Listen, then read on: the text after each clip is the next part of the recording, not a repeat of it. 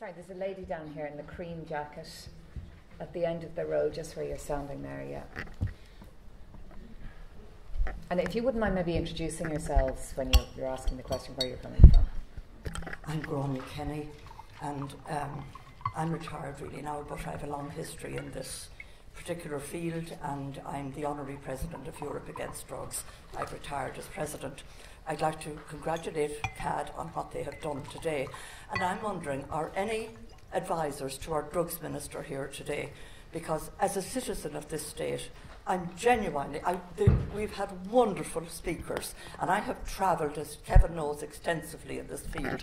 Today is one of the best conferences I have ever sat through, and I feel upset as a citizen of this state, where we have a Drugs Minister and a Health Minister promoting drug decriminalisation, not knowing what they're talking about, and that they're not here today to learn. We're all learning. Just because we get a fine post as a minister or a junior minister, it shouldn't stop our learning. And I'm very disappointed that there isn't somebody here. I wrote to many politicians advising them of this. I wrote personally to the Minister for Health, the Children's Minister, and you spoke so much about protecting children, Kevin. And I wrote to him on this subject and asked if he would meet with Dr. Sabet when he was here, and our Minister for Health, of course, is a medical doctor. He didn't even reply to my mail, and that has been the general thing. And I am very, very worried that drug decriminalisation, with the promotion of normal Students for Sensible Drug Policy, the International Harm Reduction Association, which are active in Ireland, all friends of our friend Virgin Records. Richard Branson, can I just I can't forget that they are promoting, and I'm hoping that people here today who have learned so much will go back to their neighbourhoods and speak to their politicians and say, absolutely not. We will not promote, we will not vote for you if you decriminalise drugs in our state. Okay, thank you very much, Gráinne. Can I just ask the audience, is there any representative here from the Department of Health, from the Department of Children, from the government? No. Okay, so Gráinne, there is nobody here. Bernie, I presume these people were invited, were they? Yeah, they were, yeah. And we were told that somebody from the DPU would be here, but that hasn't happened. Okay, well, we do have a representative from An Garda Síochána here, and we have the Commissioner here, but government, that's very interesting, government departments opted not to take part in this. Are there other questions here from the floor now for any of our speakers? This lady here in the navy jumper. Sorry. I'm just wondering, Kevin, how did the US manage Colorado and places like that to get marijuana, medical marijuana legislated when it's against the EU conventions and the EU law? How does that loophole happen? And it was America that started like the marijuana madness stuff. Right, exactly. Right. Well, you bring up a couple of good, even just by saying that, because I think, yeah, I mean, 100 years ago, there were times where we over-exaggerated the harm. So you're talking about like reefer madness, and that's why my book's called Reefer Sanity, because I want to move on from that history and, understand that, I know some people can be cynical about what government tells them regarding something, but I tell people, don't listen, don't take my word for it even, certainly don't take government's word for it. Look at the scientific groups and the major medical associations and public health authorities, and what they're saying about this, is what we're saying. And so how did this happen? You're exactly right. It's against both federal law in the United States to sell, just, call something medicine, even call this water medicine without it going through some proper, controls. And it's also against international law. And how did we do it? They just did it because they had, deep-pocketed billionaires who funded referenda in states. And, authorities said, this is illegal, but okay, I guess you're going to vote on something. And they cleverly worded it, because they didn't say prescribe marijuana, because you can't prescribe something that doesn't have medical value. They said recommend medical marijuana. And again, in the United States, when we became a free country in 1776, the first thing people wanted to do was say that free speech is so important, and that is the First Amendment, free speech. So you cannot tell anybody, unless you're yelling fire in a theater, you cannot control someone's speech. So you can't control if somebody wants to say, I recommend marijuana. And so they were able to sort of go through that loophole. and sort of, do this without, there have been some enforcement here and there, but clearly it's spreading, even though it's violating both federal and international law. Can I ask a question to Des Corrigan on the back of that question? Under the current existing drug legislation in Ireland, would that be possible here? Could it go to the state that Colorado, for example, is in? No, the Misuse of Drugs Act would have to be repealed. Okay, so that is not a realistic prospect here also in terms of decriminalisation. The Poisons Act would have to be repealed, and the Irish Medicines Board Act would have to be repealed. Right. Because you can't have one set of standards for medicines and another set of standards for recreational drugs. Okay, Kevin, you want to add something? We have those similar laws too. It's just that people decided not to enforce them, and that's the strange thing. And people don't realize, I think, in the U.S. that these laws aren't really being enforced. So we have, trust me, we have a lot of laws on the books on this, but it's just that the big money has come in. They're funding the politicians, and the people say, "All right, we're not going to enforce the law." And now, we're having a big presidential election, obviously, in the U.S., and it's impossible to get away from it. It's so long, and but it's sort of difficult even for a candidate, even though it's against federal law. It's difficult for a candidate to say, "We're going to go in and enforce the law in Colorado," because people have images of tanks rolling in and arresting, which wouldn't happen. But so there's sort of this, even though it is against federal law, there's kind of this this strong states' rights issue. Even though the courts have said there's no such thing as states' rights with drugs because drugs affect different states, they're transported across states, this is a federal matter. Still, states have done this. It's a very strange thing. It's fascinating, that, isn't it? Are there more questions from the floor on this issue? This lady here in the third row there. And as I say, if you wouldn't mind introducing yourself, where you're from. I'm just a parent. I'm a parent, and my daughter is going to Joseph College. I have two girls. My concern would be the education end of it, because at the moment everybody's grand, and we all go through I have a 14 and an 18-year-old, so I've been through hormonal. One was fine, the other is a bit up and down. It's the trying to get the message through. Like, I've been educated today. I don't know if my daughter is educated. I have told her what I've said, but Mammy says things. But it's different when they hear it from the likes of a lecturer or somebody, that say, "Oh yeah, Mammy, Mammy said this, but the teacher says, the teacher said." They come home and tell you, "Mammy, the teacher says this, that, and the other." I think education is a big major part that this country is missing. A major part, and started now softly, like we do with the sex education, like we do with the plastic bag education, the simple things. That's how we move on and we progress. It's the same. We change money, we change from decimal thing. We moved by the simple thing. Drugs, we can educate from, start little steps early. And I think my 18-year-old isn't educated enough at this stage in her life. She's not educated enough of what I've learned today to go out in the world. She's going to be socialising on her own. I have no say in it. I have completely no say in what she does. If she's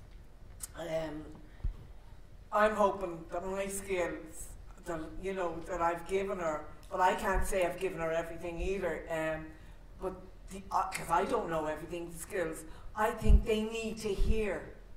They need to hear the effects. They need to hear what it's doing to the human brain. As the last question was, do we want a society that nobody wants that society?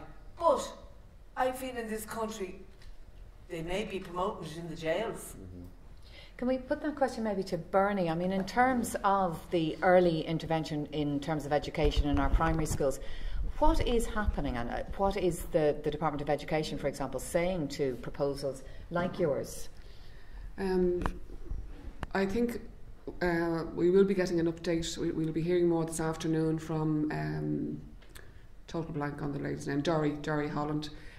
She's talking about well-being. This is the new heading under which social, personal health education programmes are actually delivered, and they're linking it very much into mental health and well-being. So I think that's important. We start here in primary school, and it's there's the Walk Tall programme, and then from, can you hear me?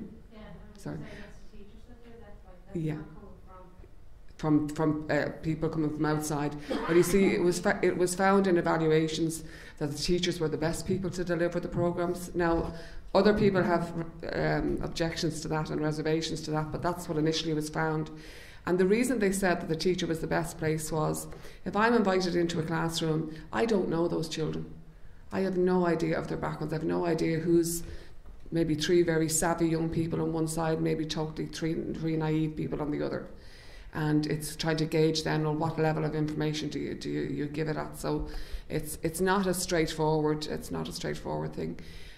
We certainly found that any time that we've been involved in stuff that's linked, and any of the colleagues that we would have met in the Drug Education Workers Forum, they take their work very, very seriously. There's quality standards associated with it. There's good practices adhered to. But it must complement what's going on in the classroom. So you can't go in there thinking you have everything, because that's not what the case will be.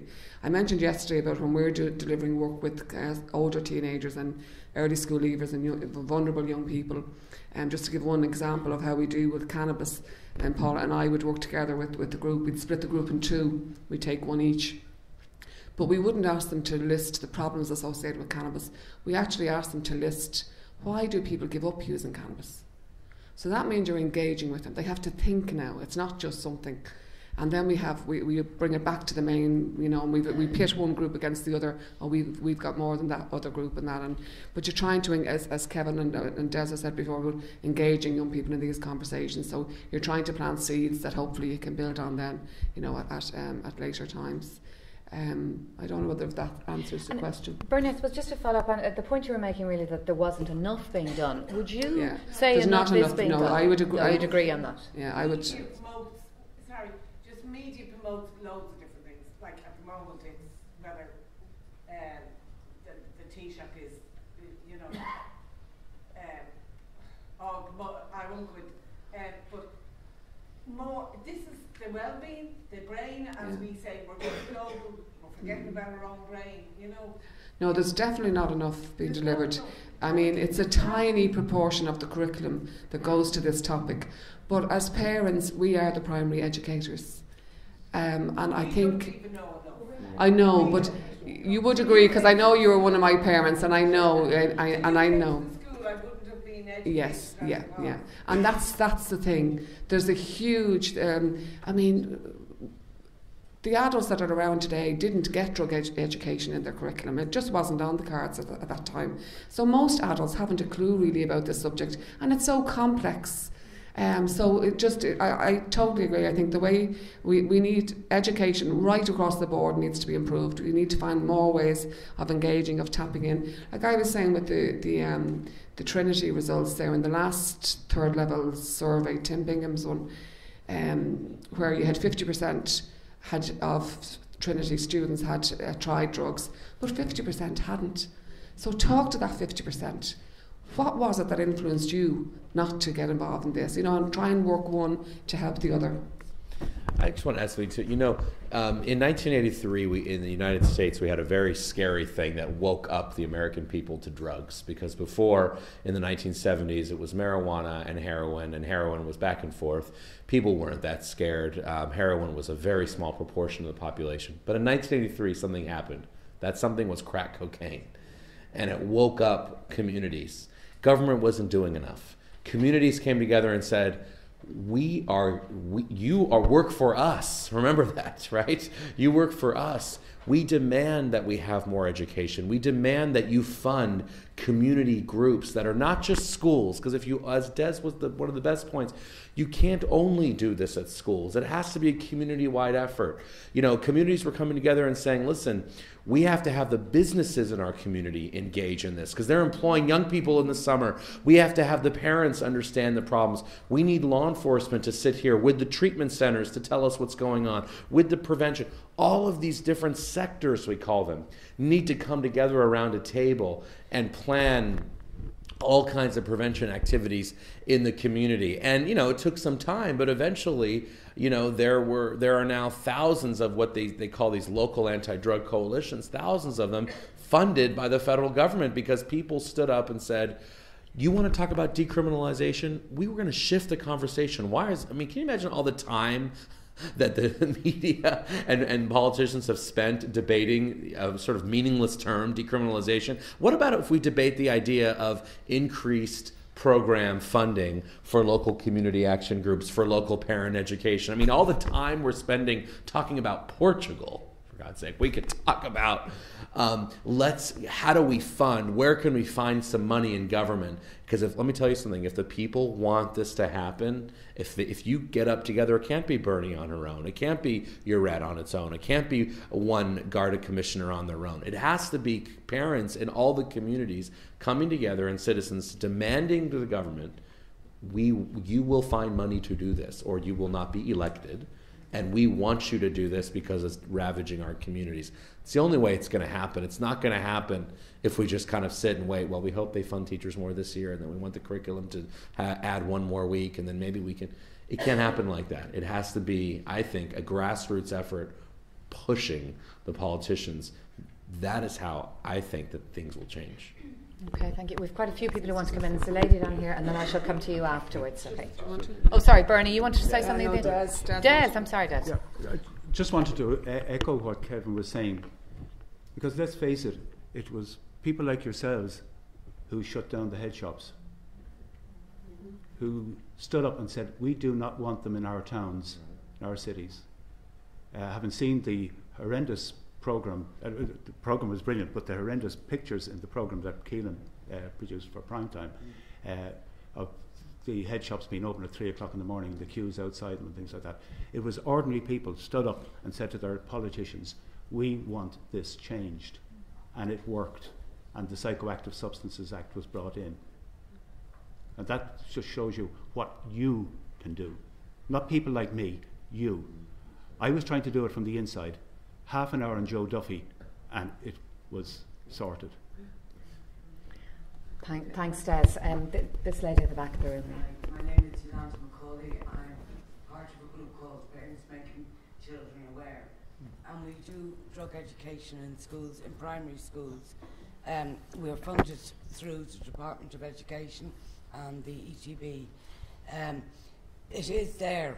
There's just not nearly enough of it. We work with the teachers and we complement the Walk Tall programme. But it needs to be in every primary school. We're a group of parents that trained, we spent a long time training, and we can do this work. The difference of us going in is that the children will be more inclined to open up to us, whereas if they have a teacher in the classroom, they can be a bit nervous around saying things or asking questions. But you will be really, really surprised at how much information and knowledge that the children have around drugs from very young in primary schools. What age do you start with the children at? We facilitate 5th and 6th class children. Now, really, it should start younger than that, but our funding has been slashed over. We're 10 years up and running, and our funding has been slashed every year. We're down to the bare minimum now, same as most, drug organisations. But we'll keep going as long as we possibly can. Okay, thank you for that. There's a lady who's been trying to get in for quite some time. Hi, I'm Anna of the National. I'm only a mom. You're only a mom?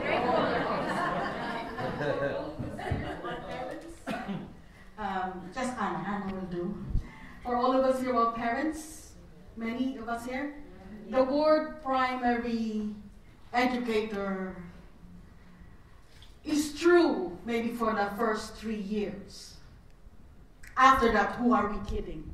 Yeah. It's actually them who's going to teach us about technology. Ma'am, that's not how you say it. Ma'am, that's not what you put it. You know, you press it here and all that. That's not on. I've been in Polis because the school my children are in, from time to time, the school would offer stuff for the seminars for the parents, and they're free. So here I am going there, some free time, and then I've been in her seminars 3 times. But I think my daughter, my children, because they're now 14, and then the other one's now in college, have been to, because my daughter said, yeah, we have that. But listening now, and I thought what they're getting is what I got. Listening now, it appears it's not the same. So what? We got 100%, and they only get 50% because they're children, they shouldn't be exposed too much. And then we're the primary educators, we have to tell them this stuff with what? We have to up the games. Because during this age is a teenage coming in, this is where they get hooked. So, if you're going to educate the parents who is, as years go by, bit and bit, doesn't have the hold of their children, I mean, who are you kidding? You have to educate both together so that the children doesn't say, my mom doesn't know this anyway. Or the parents would say, up to where could I tell them? They have to be educated together. It should be like something that has to be done if you're going to secondary school, or you don't. Okay. Like, you know, the education has to be there, a part of it. You don't finish freshman without this. No parent will bring their children without this education, so that no one could say, I was stupid, I was naive. Okay, so you very much feel it's a joint transition here parents can be too and late. teachers. Excuse me, transition at 13, 14, 15, that's too late. That's too late in some schools. But the start they have the puberty, that's like they're not babies anymore. This is when they have to see it. Okay. I think, you know, you cannot be naive in this way, and then afterwards you're going to say, oh, you know it. Okay. Come on. Thank you very much for that. I just would say there's a lot of support, obviously, for that point. We're short enough on time. Have we any other questions for our panel here? There's a lady here with a question. There's a group of us here from the town and county Wicklow, and they've been doing the course, they've been done what's been asked. The second time, some of them, our big issue is the lack of specialist services for under 18s who are involved in drug misuse. We have been fighting, we have been pushing, we've had interagency meetings, we have been told, we've done the list. There are 2 rehabilitation workers in Wicklow who will work with 16 to 18 year olds. If your child is younger than that, there is no service for those young people. So my question is this being addressed somewhere as an issue? We can expect so much of parents, we can expect so much of teachers, we can expect so much, but there is a need for special service when you have a young person who is seriously involved in substance misuse. And I suppose this is where you need the ministers to answer. But Bernie, in their absence, I mean, are you aware of, because this is an issue that certainly has come up for decades, really, the lack of services for young people. Are you aware of the services, new services being put in place, or Des, are you? Sorry, can I just say something, Sheelan? We recently went to a city-wide conference where one of the perks to decriminalisation was that any money that will be saved through the judicial system will then be redirected into, like that, finding gaps in service provision and then providing more services. I thought, geez, that's a really, really great idea and that's fantastic. But the same promises were made in the States. And in fairness, I think any extra money that's presented itself in Ireland over the last while is going into a big, massive debt that needs to be paid.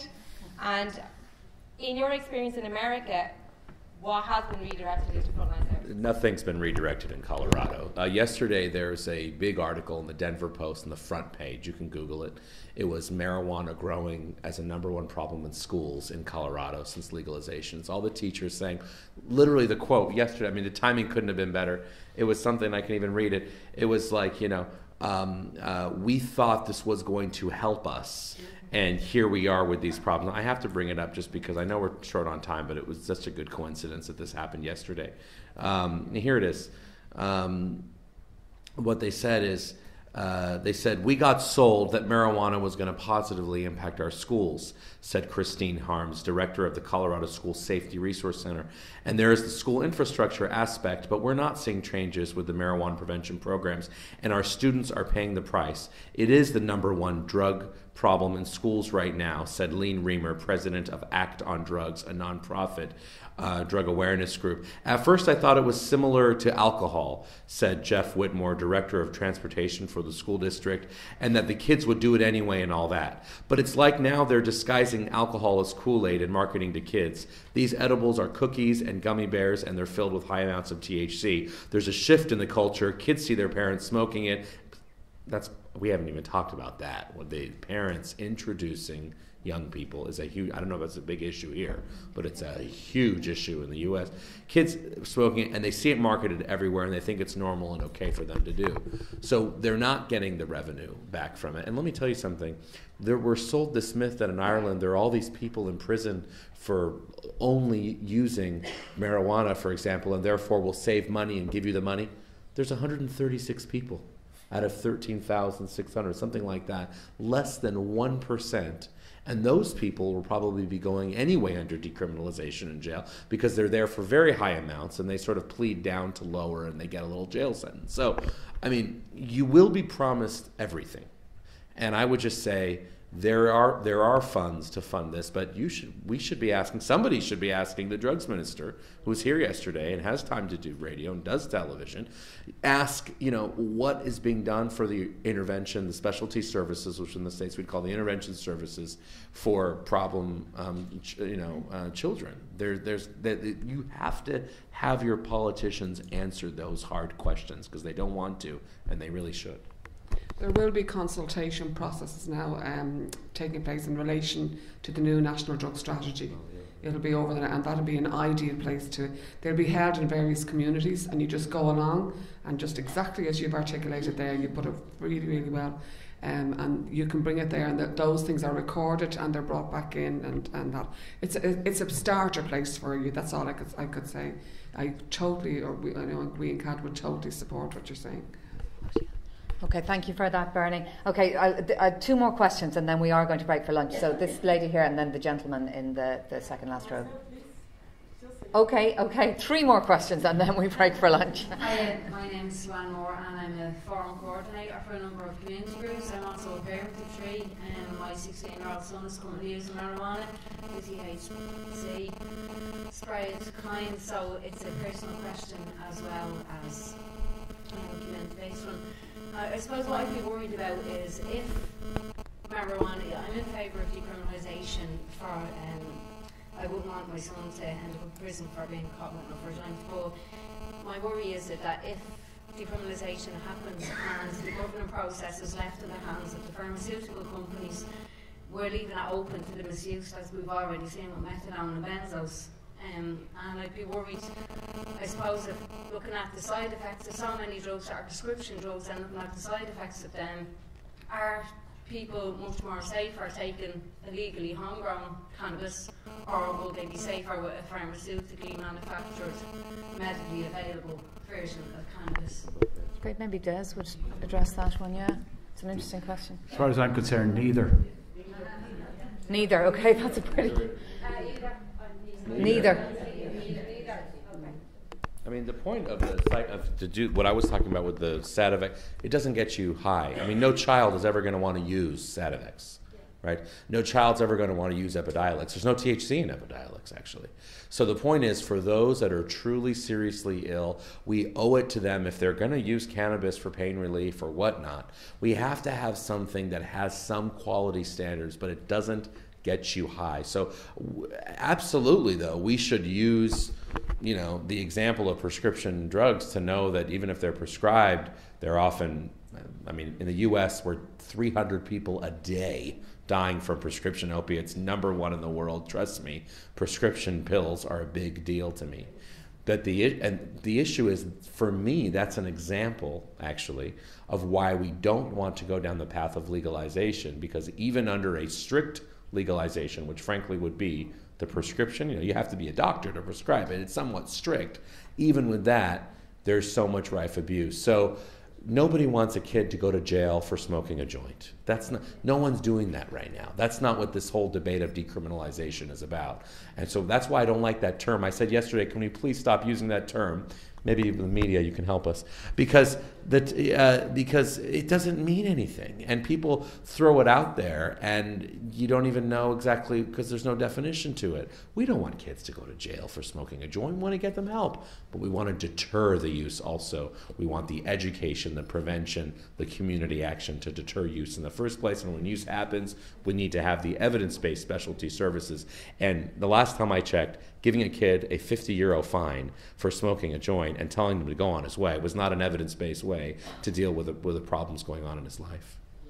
Okay, thank you, Kevin, again. This gentleman here, second last row there. So I'm I just sorry, want to come Bernie. back on the decriminalisation thing, because not everybody will know in the room, but CAD are opposed to decriminalisation, and it's not that we want anybody to get a conviction or a record. We think that if your child is under 18, the charges can be expunged automatically if they don't reoffend within 3 years. If the original charge wasn't tried in the criminal courts, and there's a third one as well, I just can't remember.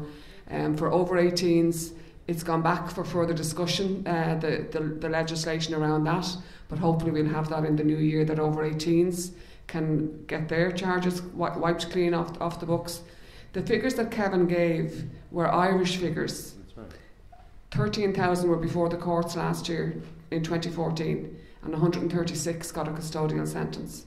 So the rest got all the other options, the poor box, the probation, so we want to do that. And one final thing I'd say about that as well is sometimes you might have a parent who says to you, I have a child who has charges, I'm really concerned he's not going to get employment, he's not going to... There's an association called the Irish Association for the Social Inclusion of Offenders. And last year they got jobs for 1,200 people in construction and in manufacturing. They also got education and training opportunities for 2,000 people. That's in 1 year alone. So it's a bit of hope you could give to somebody where the young person has conviction. Thanks very much, Bernie. Social Inclusion of Offenders, is that the name of the organisation? Yeah. It's an amazing achievement. I only heard about it in the last month, yeah. How are you? Good morning. Liam Holmes is my name. I'm a juvenile liaison officer in Cavendish Garda Station. I've been a police officer for the last 5